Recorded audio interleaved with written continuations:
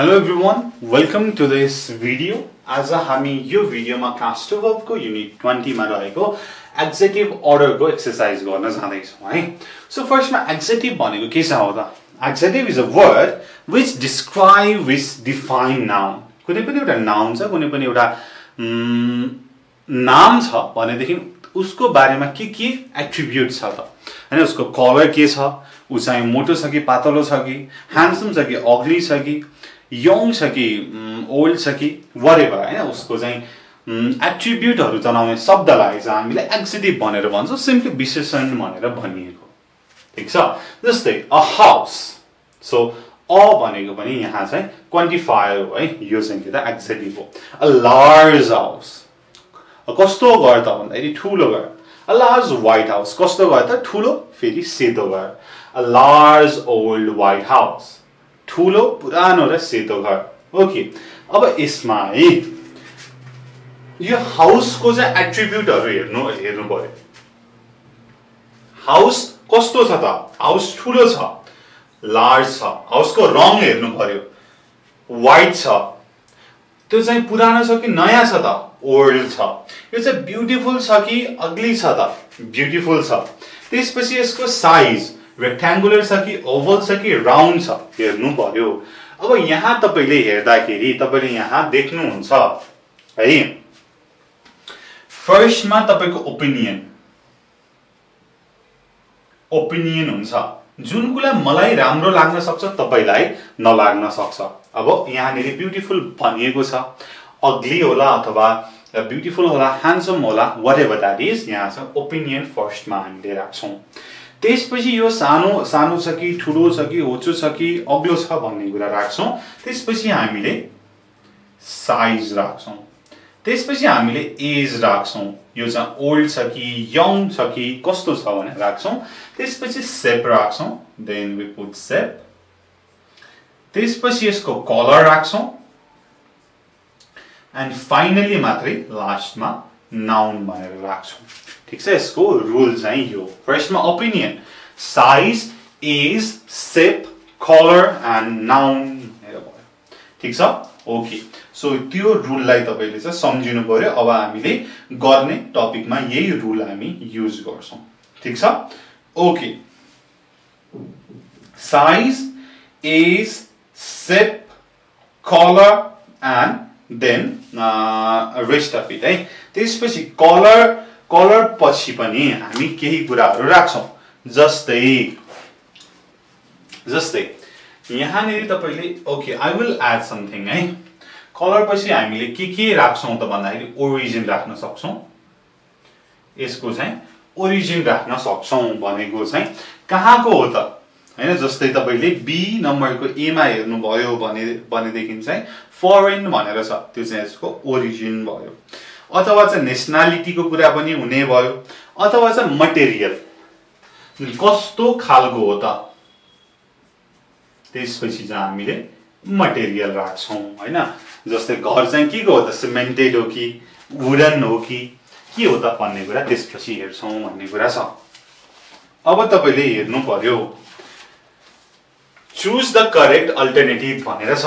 An old foreign car हुन्छ कि a foreign old car भनेर हुन्छ. सुरुमा के आयो त? सुरुमा एज आयो. त्यसपछि मात्रै हाम्रो ओरिजिन आउनु पर्ने छ. That's why an old foreign car भनेर भयो.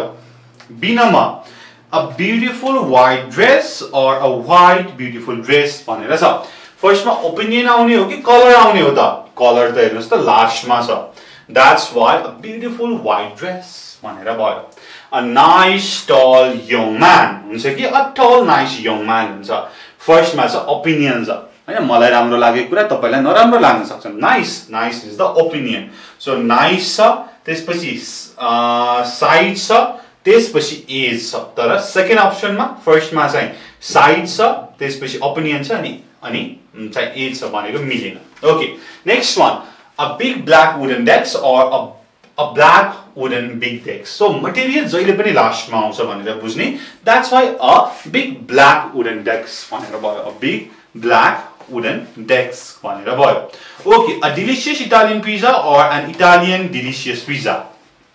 Okay, a delicious Italian pizza भनेर हुन्छ किन त why अब केही कुनै पिज्जा होला जुन चाहिँ तपाईलाई मिठो लाग्ला मलाई मिठो नलाग्ला है त्यो चाहिँ के त ओपिनियन भयो अनि इटालियन भनेको ओरिजिन भयो so a delicious Italian pizza भनेर भयो a huge brown beer or a brown huge beer अब कलर गानेरी छ त कलर त लास्टमा आएको छ साइज अगाडि छ that's why a huge brown beer भनेर हुन्छ हाम्रो मास्टर फर्मुला हो यो चाहिँ तपाईले बिर्सिनु भएन ओके यो रुल बिर्सिनु भएन okay next a purple cotton sleeping bag or a cotton purple sleeping bag okay यहाँ material भनेर छ material लास्ट मा आउँछ that's why material लास्ट मा आएको यहाँ छ a cotton purple sleeping bag भनेर छ त्यसपछि यसपछि अर्को पनि एउटा रुल छ प्लस पर्पज के को लाग्यो त यहाँ छ स्लिपिङ भनेर छ है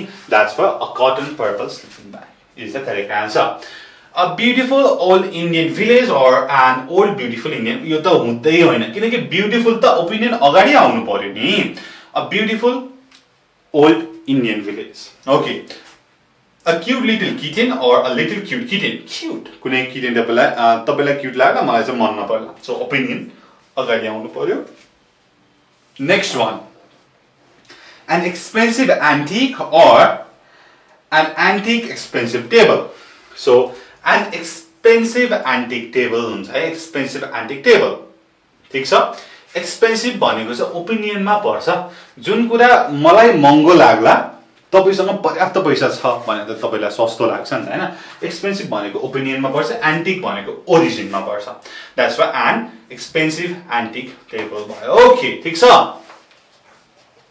ओके सो हाम्रो यो क्लास 12 को ग्रामर को पोर्सन हो है र क्लास 12 मा जो स्टुडेन्ट हुनुहुन्छ उहाँहरुको लागि हो र रि एक्जाम तपाईहरुको आउँदै छ त्यसको लागि हो है र हाम्रो नम्बर छ 9849595895 त्यो नम्बरमा तपाईले सम्पर्क गर्न सक्नुहुन्छ if you want to take online classes put the adjectives in the following sentences in the correct order भनेर छ a I bought red comfortable new scooter भनेर छ माथिको रुल हेरौँ न रेड अगाडि आउँछ कि न्यू अगाडि आउँछ त is न्यू अगाडि आउने भयो राइट सो के चाहिँ हुन्छ त यसमा I bought a comfortable new red scooter ठीक छ I bought a comfortable red new scooter मैले 1 2 3 4 लेखे है okay B she reached home and sat relaxing old her wooden chair भनेर छ she sat on her relaxing old wooden chair भनेर हुन्छ her त फर्स्ट मै आयो हैन त्यसको लागि त नो क्वेशन अब कम्फर्टिङ सरी त्यहाँ चाहिँ रिल्याक्सिङ भनेर छ रिल्याक्सिङ भनेको ओपिनियन हो ओपिनियन फर्स्ट मा आयो त्यसपछि एज आयो त्यसपछि लास्ट मा चाहिँ मटेरियल आयो we ate Chinese delicious some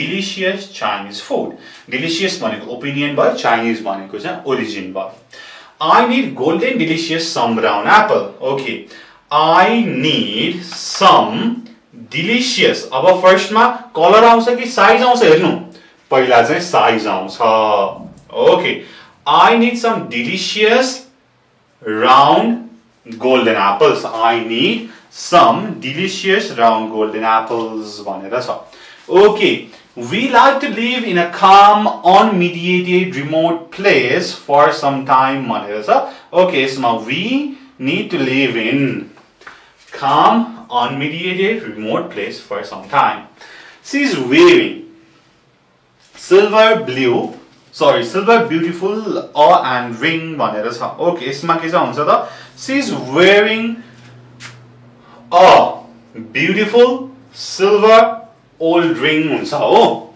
हेर्नुस् त old silver ring चाहिँ हुन्छ फर्स्ट मा is and मात्रै मटेरियल हो नि त मटेरियल त लास्ट मा हो नि त हैन how can I write that okay 3 and 4 किनकि सिल्भर भनेको त मटेरियल हो नि त ओके लास्ट मा okay I'm looking for golden stylish Japanese watch I'm looking for a stylish भनेको ओपिनियन हो a stylish okay let's see the rule है त अब ओरिजिन भनेर छ है ओरिजिन भनेको जापानिज भयो गोल्डन अगाडि आउँछ गोल्डन भनेको कलर गोल्डन भनेको त अगाडि छ so I'm looking for a stylish golden Japanese watch यसरी हेर्नु पर्यो माथिको रुल हेर्नु पर्यो She dropped old China attractive cuff and smashes she dropped